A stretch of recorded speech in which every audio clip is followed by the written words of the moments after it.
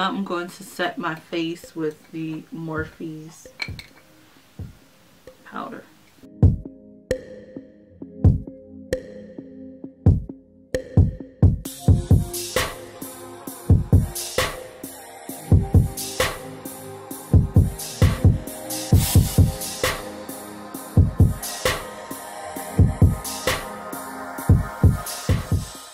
So far, I feel like this is just like banana powder. Okay, now that the powder has been sitting, I am going to wipe it off.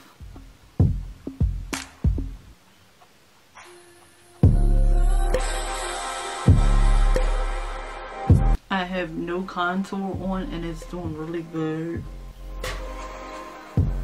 As you can see, I have a slight yellow cast, but I did set heavy.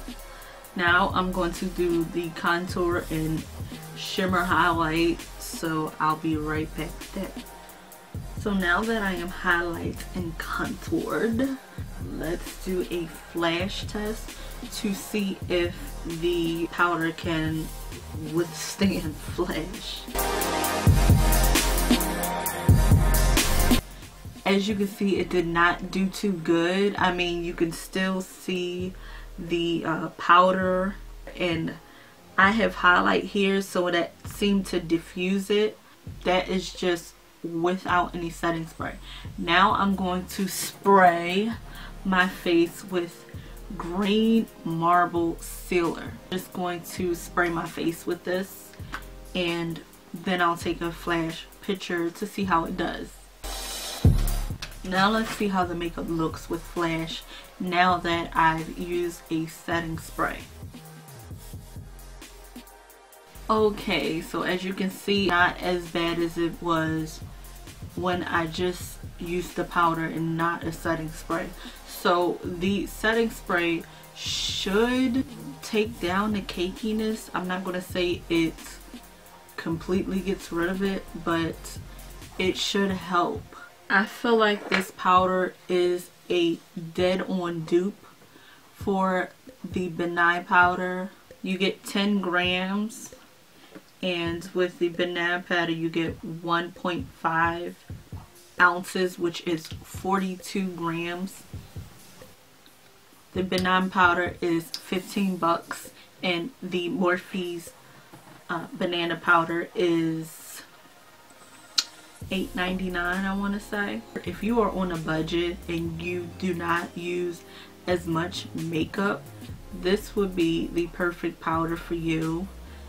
If you go through makeup like crazy, you might as well just pay the $15 and get the shaker. I can definitely see myself using this. I'm just kind of disappointed that the powder is not as yellow as I want it to be, so it doesn't really complement my skin complexion as if the e.l.f. high definition powder in corrective yellow. This one is the, if not the same color as the Benign banana powder.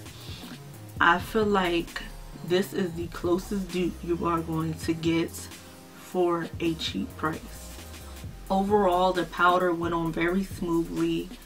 I really like the application of the powder. In person, it sets and it starts to blend in with your skin complexion or the makeup you just applied.